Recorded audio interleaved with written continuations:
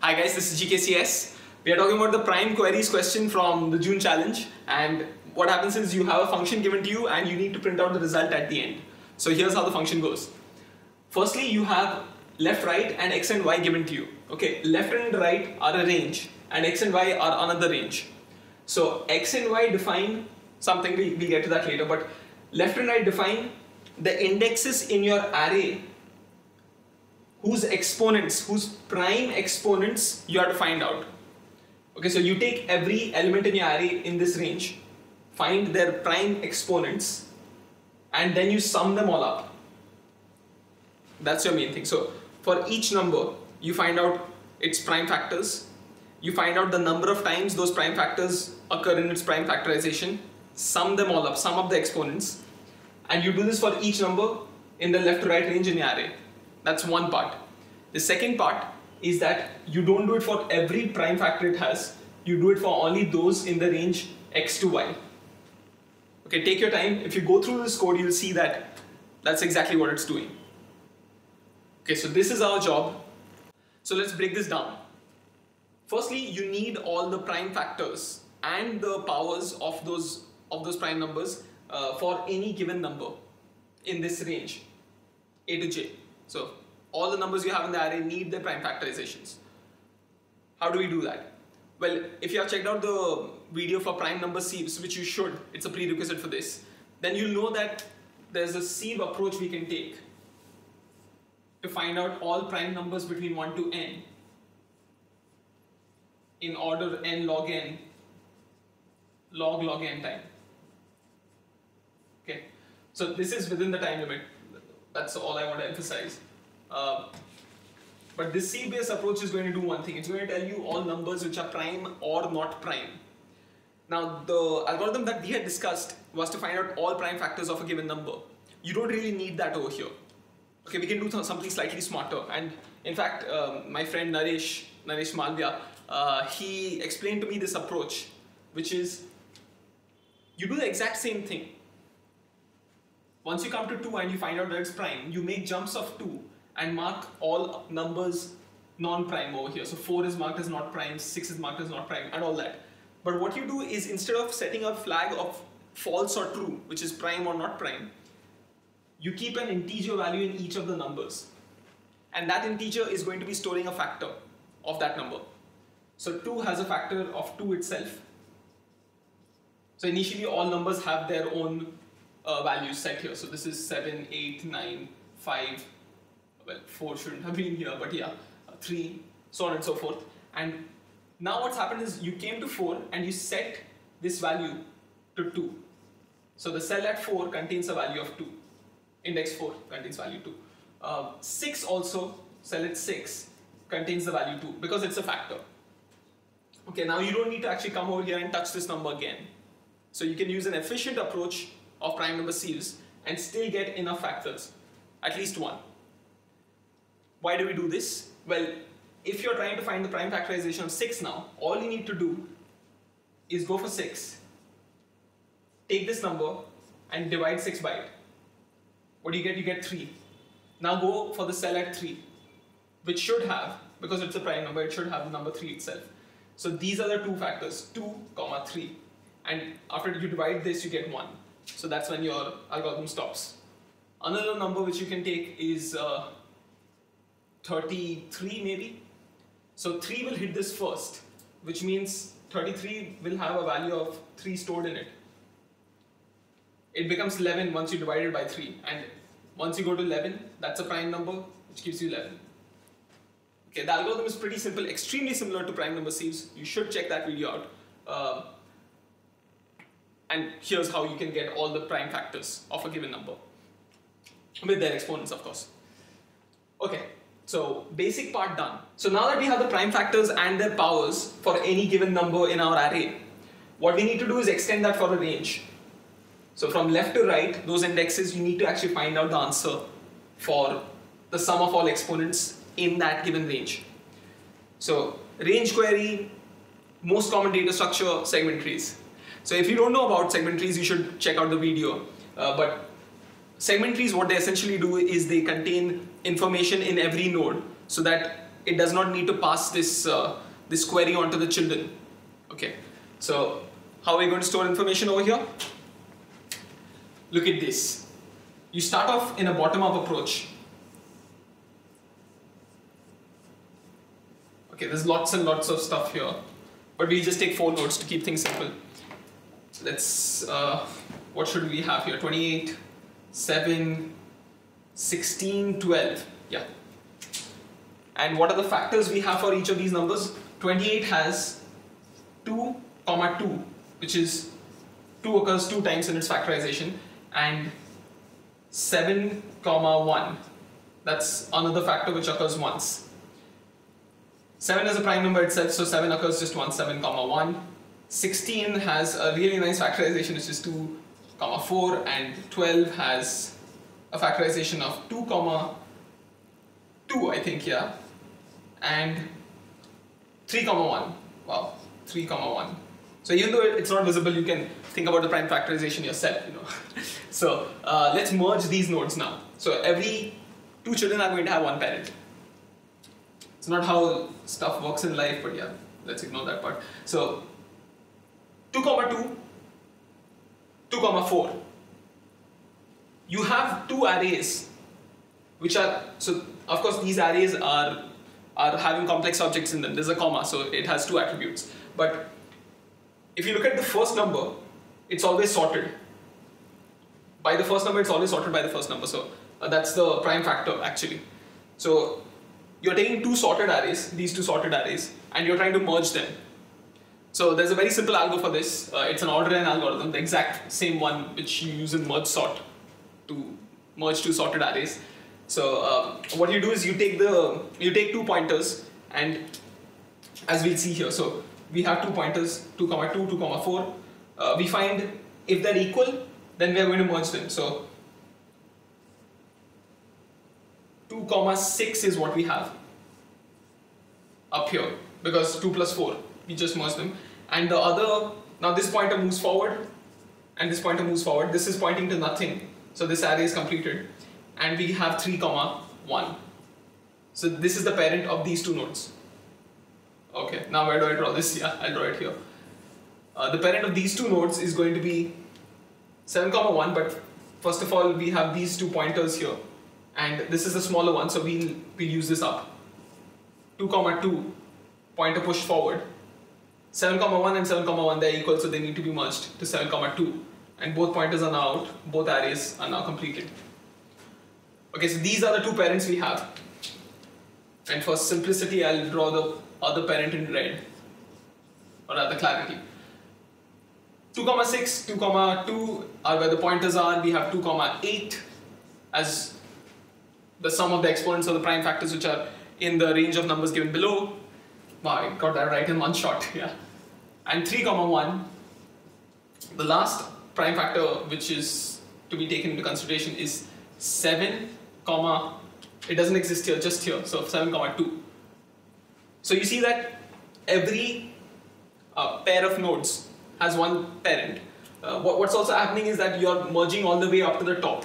So these 4 will also have 2 parents, who in turn will have another parent, and who in turn will merge with this node to the final root.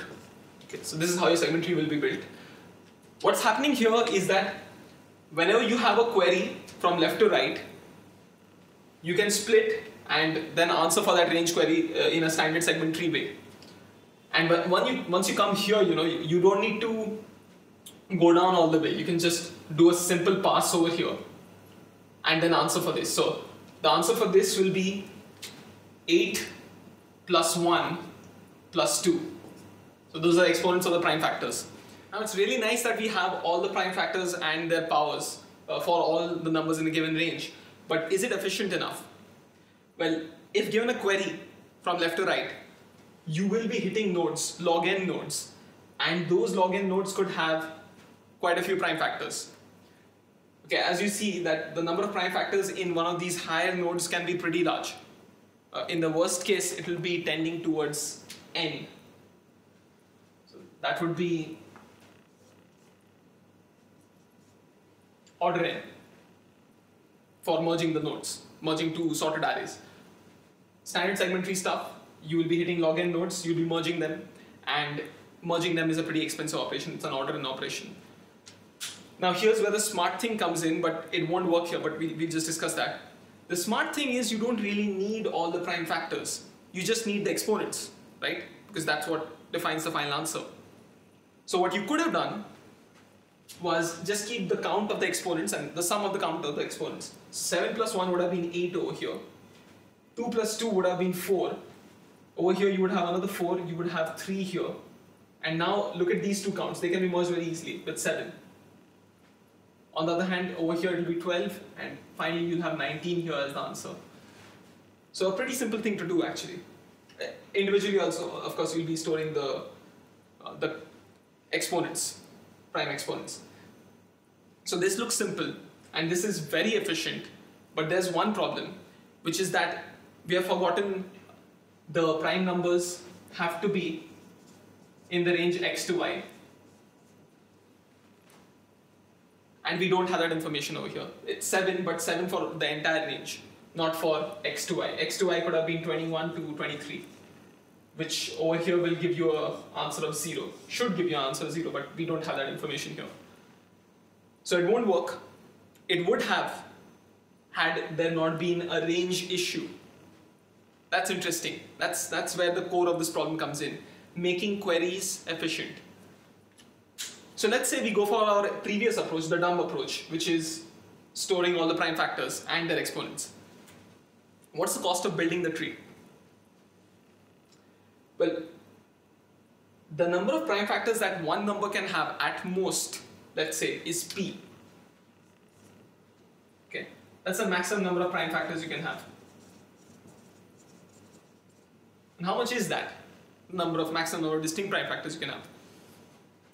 Not much actually, because 2 into 3 gives you 6, into 5 gives you 15, no, into 5 gives you 30, into 7 gives you 210, and you see what's happening here.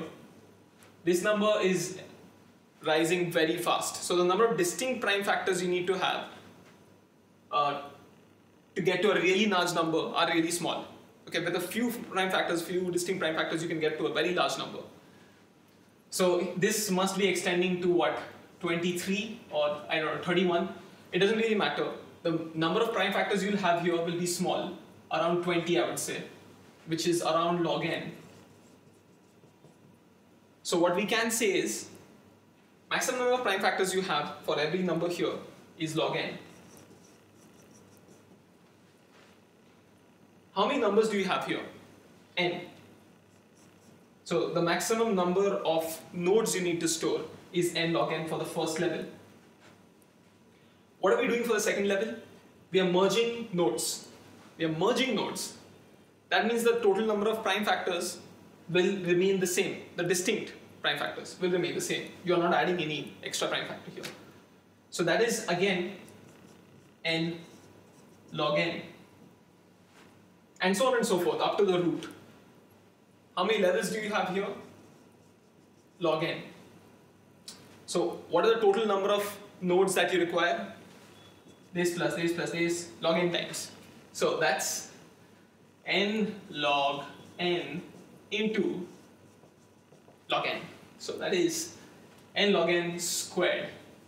Pretty interesting thing to look at actually. So this is the space and time complexity you need, n log n squared. So building the tree is not very expensive, n log n square. It's actually querying the tree which is taking worst case order n time, which will give you an order qn time complexity which you cannot afford. Okay, so this is the problem. This is not the problem. Building the tree is not the problem. So if you could make your querying faster, that would mean that you could answer this question. How do you do that? Let's come over here. And let's say you are hitting log n nodes. In each of the nodes, what's the information you need? The sum of the count of the exponents. Can you store that? Of course.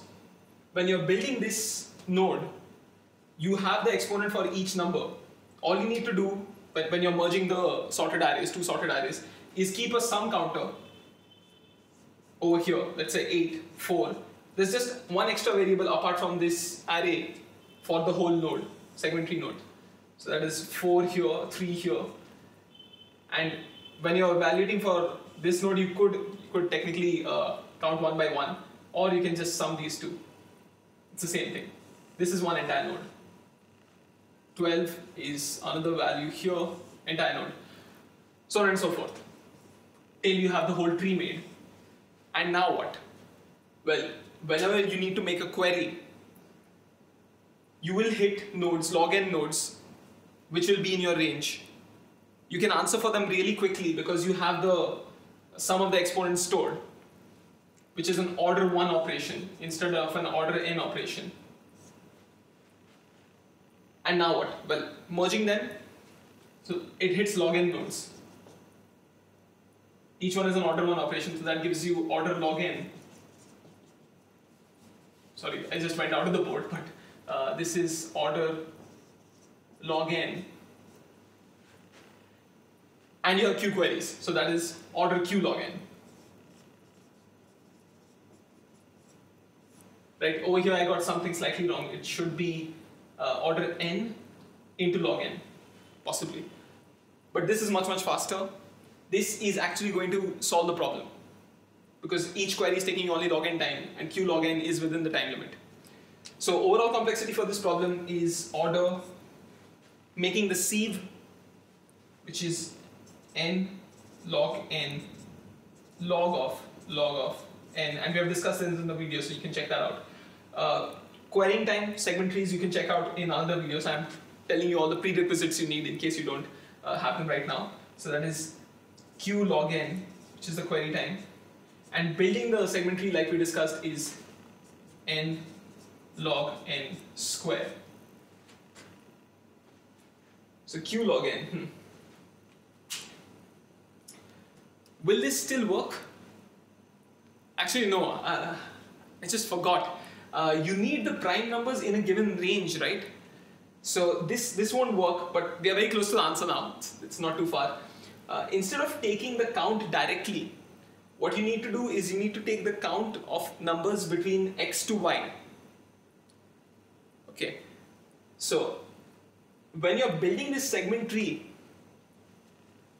you need to have, instead of a count, you need to have another array of prefix exponent sums.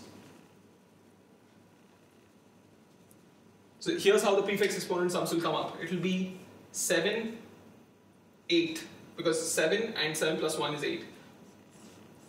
Here it will be 2 and 2 plus 2, which is 4.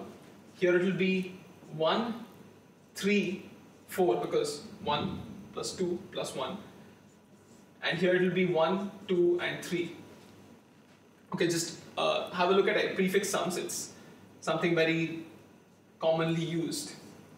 Now 1, 3, 4, 5, and 6 is what you have as prefix sums, and so on and so forth. Basically, you have a lot of prefix sum arrays here. What do we do now? What we need to do is we need to find out the prime factor slightly greater than x, because that's within your range from x to y, right? So from x to y, you need to find the prime factor slightly greater than x in your given array of prime numbers, and the one slightly smaller than y. So every array that you have is sorted.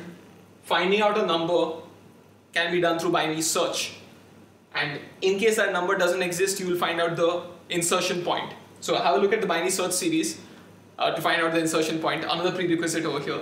But yeah, insertion point found, you know what is the number slightly greater than the number you're looking for. You know the number which is slightly less than the number you're looking for. And then what you can do is you make 2 log n queries basically. So that's an additional log n that you need here, which is Q log n square basically. So you find out that range, and using this prefix sum array, you have one index for the element slightly greater than x, which is I. You have the other index for the element slightly less than y, which is j. And all you need to do is in this prefix sum array, you need to write down. So it's getting tremendously ugly over here. I'll just get some space. It's prefix sums here. So prefix sum of j minus prefix sum of I minus 1. This is going to give you the answer for that node. And then you need to merge them in order one time. Basically, they're just integer values then. So this is the answer that you're looking for. The second thing you need to do is build this prefix sum array, which is extremely simple. So prefix sum of I is equal to prefix sum of I minus 1 plus A of, or we'll call that frequency count, okay, of I. Standard stuff. So using these concepts, what you can do is you can answer for a given range of prime numbers and a given range of numbers in your array, what is the total number of prime exponents it has. Okay. So let's do a recap of this problem because it got a little complicated in the end. So we'll discuss that in detail now. You find out all the prime factors of all the numbers in your given array along with their powers, with their exponents. Okay. The second thing you do is you store that in a segment tree with that information, all of the prime factors with all of the powers. And when you're merging that, when you're merging two nodes, what you're going to do is you're going to take the sum of the exponents, but you're going to keep the prime factors with you because it doesn't cost you too much to keep a segment tree like that. Finally, what you're doing is you're finding out the insertion points for x and y in all the nodes where your range hits. Okay, so you had two ranges, L to R and X to Y. So wherever L to R hits in your segment tree, you're going to be finding out insertion points of X and Y. Because you have a sorted array of prime factors, you can do this really fast by any search, log n time. So 2 queries, 2 log n, that's what's happening. You find out the 2 insertion points. Those two, all numbers in that range now have to be included. So using prefix sums, what you can do is you can do prefix of, so let's say the 2 points are I and j. So prefix of j minus prefix of I minus 1 is your answer for every node.